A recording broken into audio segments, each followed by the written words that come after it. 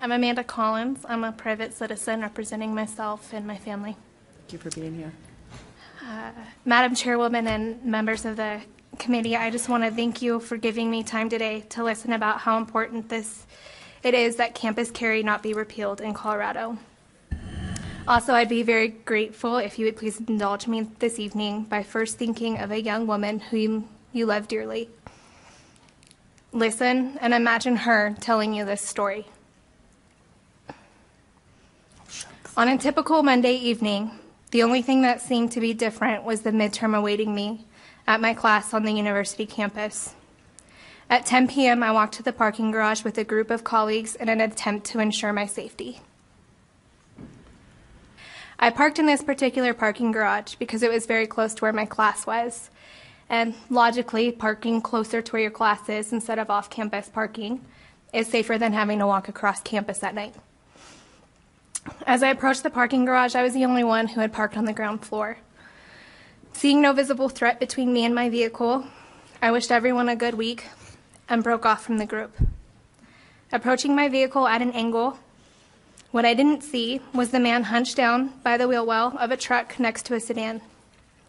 As I passed him, he grabbed from behind, forced me down to the cold, hard asphalt, placed a pistol to my temple, clicked off the safety, told me not to say anything, and then he began to brutally rape me.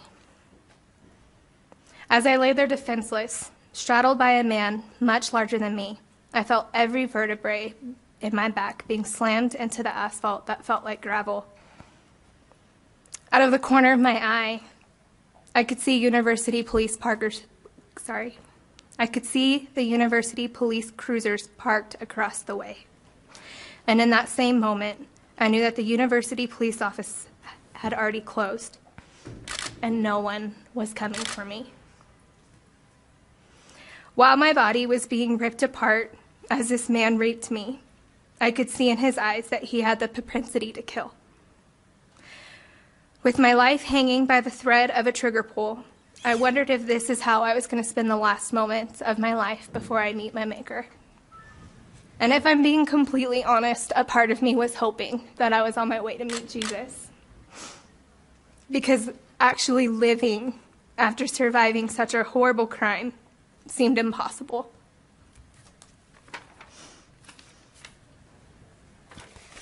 It just took me about a minute and a half to describe my attack to you. In reality, it took 8 minutes. That's what I lived through on October 22nd, 2007, on the University of Nevada, Reno campus. The terror I felt in those moments continued to haunt me for the next 13 months while my attacker remained at large in ways that only other rape survivors can understand. In November 2008, the man who raped me was captured by the Reno Police Department, and the face that haunted my nightmares had a name: James Bila. Mr. Bila would later be convicted in district court for not only raping me at gunpoint, but also kidnapping and raping another woman, as well as for the rape and murder of Breonna Dennison. Jeez. On October 22nd, 2007, my right to say no was taken away from me by both James Bila and the Nevada legislation that has decided there should be an arbitrary line where the university campuses begin. This arbitrary line declares campuses a gun-free zone, rendering me and every other law-abiding citizen defenseless. At the time of my attack, I had obtained my concealed carry weapons permit. However, being a law-abiding citizen, I left my permitted weapon at home, and the very law that was meant to ensure my safety guaranteed James Bila an unmatched victim. Even with the 10 years of martial arts training I had received in Taekwondo as a second-degree black belt, the harsh reality as a woman is that a firearm is the one equalizing factor when met against an opponent much larger than me. The question of my life is, and will remain to be, what would have been different if I had been able to carry my firearm that night? It is a question that continually keeps me up at night as I replay the worst 8 minutes of my life, over and over again with several different possibilities. However, one end result remains. At some point, I would have been able to stop my attack, and consequently, 2 other known rapes would have never happened, and Breonna Dennison would still be alive today. During the past several years, I have heard several options suggested. Call boxes. Now please think realistically about how effective they are. A woman in danger will first have to locate one that works, push a button, wait for a response, explain what's going on, all while fighting off her attacker, then wait for help to arrive. The average national response time is 11 minutes. My entire attack took 8. Furthermore, a call box located above my head as Mr. Bila straddled me on the ground would have been no more help to me than the police were that night. I was raped less than 100 feet away from the campus police office, on the same floor where they park their cruisers. My case is a perfect example that despite law enforcement's best efforts to ensure our safety, they are unable to be everywhere at once. Rape whistles are another suggestion that has been made. In this noise-saturated culture we live in, how effective do you think that will be? During my attack, no one was around to respond to me blowing a whistle. And how safely could I have used a whistle with a pistol pointed to my temple? The choice to participate in one's own self-defense should be left to the individual.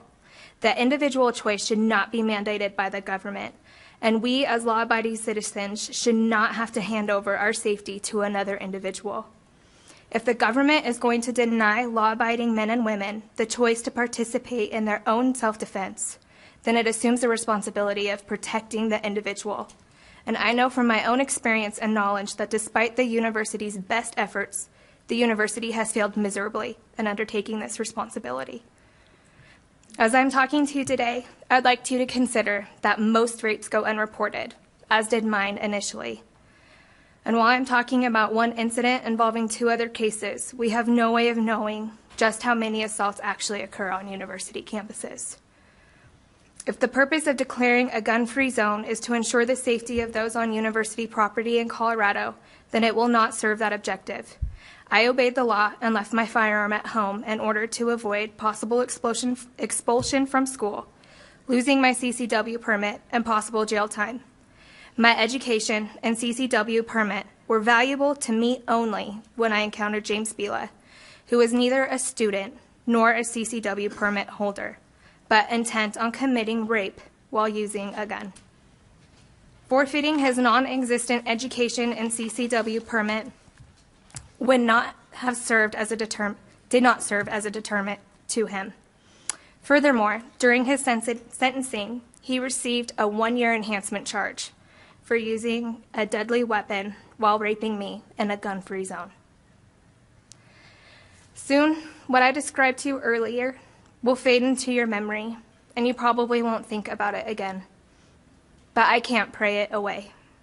I live every day with the implications being a survivor of rape and what they have on my life, which I cannot go into because of time constraints. And as I live with the memory, excuse me, weighted with the question of my life, what would have been different if I had been carrying the weapon I was licensed to carry that night? I would like to leave you with a question. How does rendering me defenseless protect you against a violent crime?